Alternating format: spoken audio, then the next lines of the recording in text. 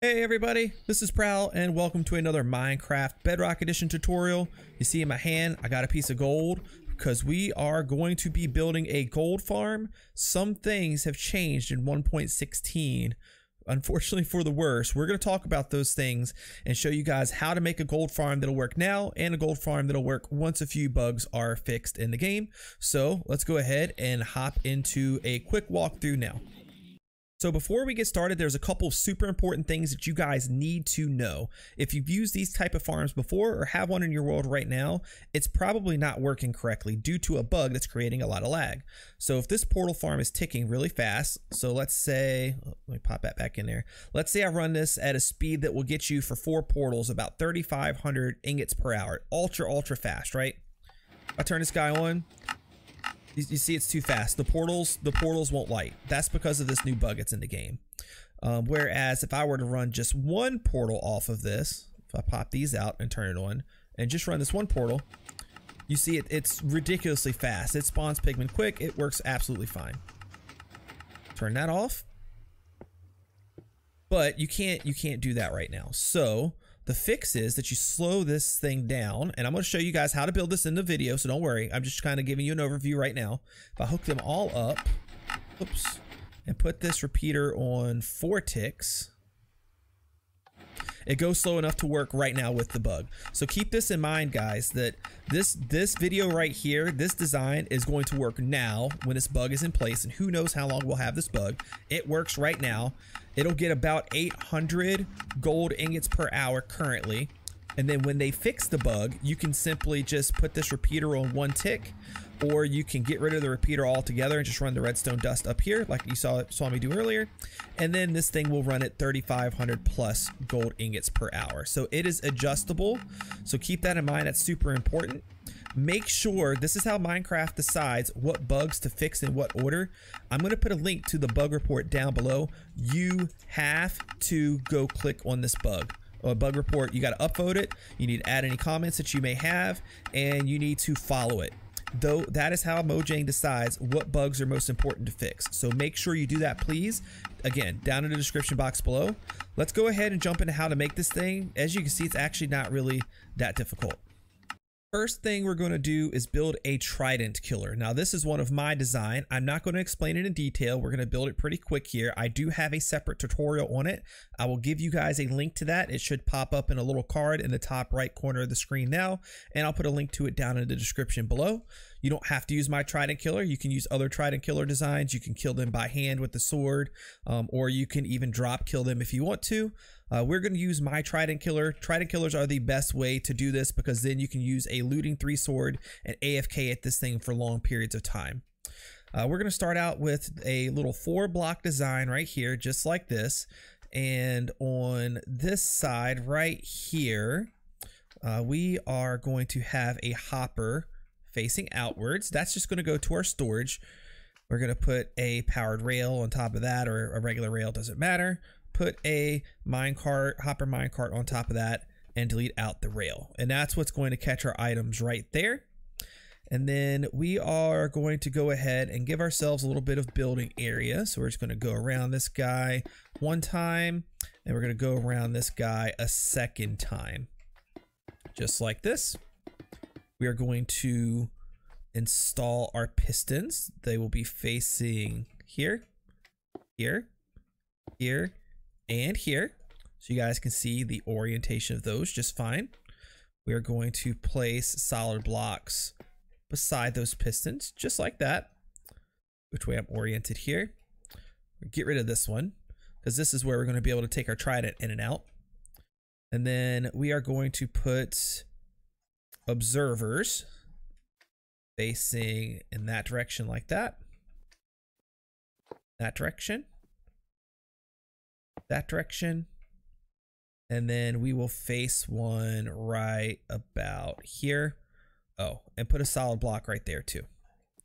So this is what you should have. You should have observers facing out. You should have a hole right here, observers facing out, which are going to face these powered rails. So you can see I can do this there and there. So we have observers looking at powered rails. We're using powered rails and not redstone because powered rails actually update faster than redstone does. So it makes the trident killer a lot faster. Then what we're gonna do is we do need redstone here. So you see how this one's different. It can't go here because we want access there, right? So it's looking at that rail. We're gonna pull redstone across just like this, and then we're going to put a block right here.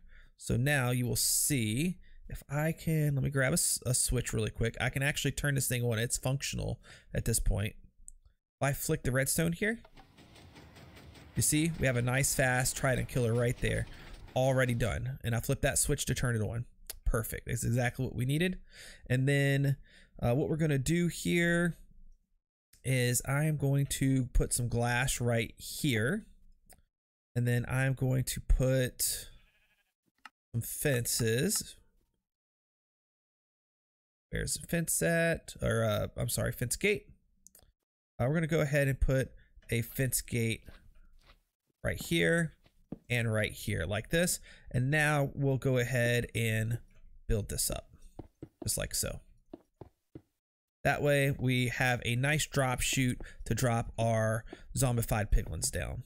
But your trident killer's all done. So now, and then this is your access to get in. So if I need to go get my trident, I can hop in here, get it, or place it. I know a lot of people aren't really familiar with trident killers. They're rather simple. You take the trident,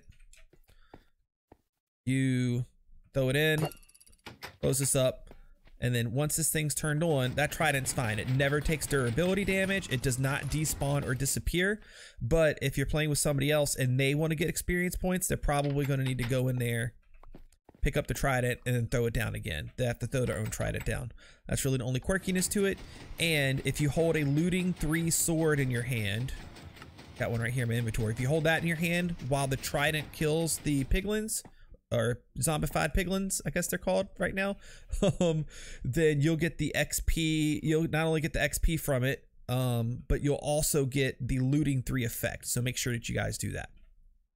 I have one small correction for the trident killer here. It's just the doorway to get in. Everything else is fine, but you do need to actually do a fence gate right here at the level of the piston, and another fence gate above it right there as well. That way you can more easily get over here to get your trident or throw the trident down, and the XP still has a way to get down. If you did it the way I had before, I put a solid block there that prevents any experience points from getting down. Obviously that is no good to anybody. When it comes to your AFK spot, this part's really easy. We just need a little chute for the XP to drop down. So go down to the bottom where you have this little hole looking directly up at your trapdoors there, and place in a few blocks like this and cap off the end of it. And this is going to be your AFK spot. So what you can do is, whoops, I didn't need to add that many. We can sit right here. This is where all of our experience points are going to come to. And you can see I threw in a quick storage system with the row of hoppers going down, leading, that doesn't need to be there, leading into a bunch of chests. Of course, you could do an item sorter or anything else that you like. But now we got lots of storage for all of our gold that we're about to get. Now, your platform here that we have, we made this 23 blocks tall. So you see right now, if you look in the top left corner, you see my Y level is 13. So we're going to go all the way up to where we're standing on 34. So that is 21 blocks. That will make the pigman die, and he'll have like 1 heart or half a heart left. If you want to drop kill them instead, you can make this platform a little bit taller. It's perfectly fine as well. That part's kind of up to you and what your preference is. I like to try to kill her better. And what we're going to do here is we're actually going to come in this direction. We're going to go 11 blocks, counting this one. So we already got 1, so 2, 3, 4, 5, 6, 7, 8, 9, 10, 11. And we're going to come this way 10 blocks, including this one. So 1, 2, 3, 4, 5, 6, 7, 8, 9, and 10. And then we're going to make a couple little platforms here. Let me make that really quick, and you guys can see what it's going to look like. So you guys should have this now. We went 11 blocks that direction, 10 blocks in that direction, and we put a little border up around it as well. We actually need to build this side up a little bit higher. So if you want, go ahead and knock out 1, 2, 3, and we're going to raise that floor up to that level. On this side, you're going to just do it 2. So 1, 2, and bam, it's like that. And then we're gonna go ahead and drag across another row just like that. And then another row like this to build that up just a touch higher. And then also we are going to close off the back side here and then close off the back side here. Just like that. Now what you could do is you could put water here and put water here, and you'll see it'll flow right to the edge. Get yourself some buttons. There's buttons at. Or signs will work too. Something to block water. We'll just grab these buttons right here, because we're actually going to put water right here. Now the reason that we're doing that is we don't want any pigmen to fall from up here and fall from a higher height to where they will die without hitting the trident killer. So this right here, even if something falls from up here, it's going to take the same amount of fall damage because it counts the fall from below the water. So now once you have that portion in, we're going to start building the portals towards the side that we are AFKing at. So in this case, this side right here will not have the portals. This side over here will. Okay. Now, the maximum size that you can make a portal is 23 blocks for the actual obsidian. So let's grab some obsidian. There we go. And this part's super important. Again, I'm going to say, if you're not paying attention, this part is super important. The pigmen spawn on what is called the positive side, the positive axis of a portal. So if you see, look at my up in the top left-hand corner, you see when I move this way, the number goes up, 8, 9, 10, right? 5, 6, 7, 8, 9, 10. That means the pigmen are going to spawn on this side of the portal. So if I put the portal here, the pigmen will be on this side of it. If I am facing in this direction, see, we went from -91, -90, -89, etc. The pigmen are going to spawn on this side of the portal. They always spawn on the positive side. I would like to take a quick break away from the tutorial to ask you guys to please subscribe to the channel. Also, make sure you check out my Truly Bedrock series. It is a survival multiplayer series where I play with 17 other really great YouTubers and make all sorts of big fancy contraptions like this quite frequently. Actually, I'm going to be making a gold farm extremely soon that will probably have a few extra unique mechanics that this does not have. And make sure that you guys go ahead and click on the card up in the top right hand corner of the screen. It'll take you to that series. Start from episode 1. We're still pretty fresh in as of this very moment. Hope to see you guys there. Let's jump back into the tutorial. All right, so our next piece of work is to get the portal in. I've already built it. I'm going to show one of them. I'm going to show you guys what to do here. So on the side that has the storage, okay, the side with the storage, you're going to build that wall up higher. So you can see where our floor level is here. And then you guys can see where we had the walls before. They were at that level, right? So you already had it 1, 2, 3 blocks tall. You need to make this one side 7 blocks tall. So counting the floor, 1, 2, 3, 4, 5, 6, 7. This is how high we're going to raise our portals. That way we have enough room for the mobs to get flushed into it. And you guys will see that in a moment.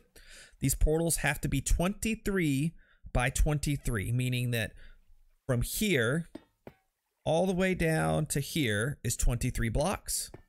And then from here all the way up to here is also 23 blocks. If it's any bigger than that, it's not going to work. If it's any smaller than that, you're going to be hurting your rates slightly. The larger the portal, the more pigmen you get spawning through it. So that's why we're making it 23 by 23. Now, once you get that big square portal in, you're going to space it out by 2 blocks. And once you have those spaced out, now you're going to be able to build the rest of the floor area pretty easily. So these side walls, you can go ahead and bring those guys up to about the floor or the bottom level of your obsidian, just like that. And then this floor, you're going to be able to bring, you're going to want to bring this out to come just past your last portal. So you see we're 1 block past, and then this is going to be where you wall it off just like this. So what we're going to do is we're going to go ahead and make this a floor area. So go ahead and fill in all of this to be, again, 1 past the obsidian right there. Now you should have your floor in. Again, it is coming 1 past the edge of the where the portals are going to be. Just for point of reference, this is kind of how the direction that the portals are going to go. One block past over here, and this part comes up to be just on the outside of it. And then we are going to place water going straight across like this. You should have that floor is 8 blocks wide, meaning the water will run perfectly to the edge. This is where your pigmen are going to fall in, and they're going to run this way, and then drop right down there. So once you have all of that in, you can go ahead and build these walls up the rest of the way.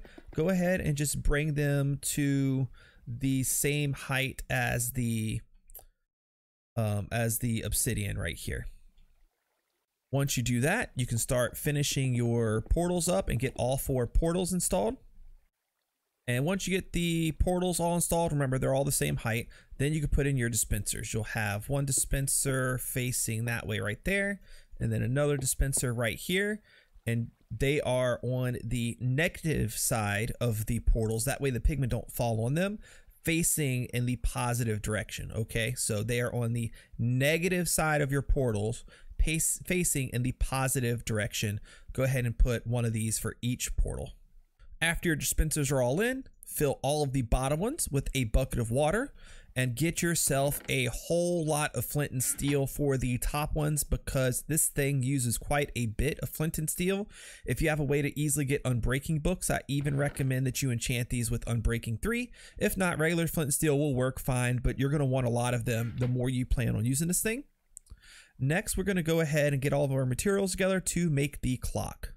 Last but not least, we need to put in our clock. This clock is pretty simple to use. We're going to put it beside portal number 4, which is the portal that is furthest out from the drop chute. So we're going to go all the way down here, and I'm going to show you guys really quick how to build this and make it really easy for you. So you'll put a piece of glass diagonally under the top dispenser, and then do a little zigzag with the glass like this. So 1, 2, 3, 4. Put a solid block right here, just like that. Face a sticky piston facing downwards right there. And then actually for the second one, if you want to use a sticky piston because you have them, you can. If you want to save on not using a sticky piston, you can use a regular piston. But it's going to face down right there, kind of like diagonally down with a block gap, if that makes any sense. We do need a piece of obsidian, so let me put that there. And then we need to place a redstone torch on the farm side of that piston right there, like that. And then we are going to place down some redstone. Redstone dust goes across here. I accidentally got rid of my repeater, so let me get that back. There we go. Repeater's going to face into there. We need a piece of redstone dust here. Need a piece of redstone dust right here beside this dispenser. So put a piece of glass down. Put a redstone dust right there. And your repeater right here, go ahead and make sure you have that repeater on 4 ticks. So 1, 2, 3, and 4. And then last but not least, go ahead and take yourself a lever, put it there, and then put a block of redstone under it. Once that redstone's in, this thing is turned on. We're gonna go ahead and turn it off though, like that. And then we need to get all of these guys in the on position, meaning that we need all of these dispensers right here to be on, like that.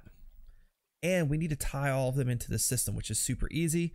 We're just going to put a piece of glass there, there, and there, and there.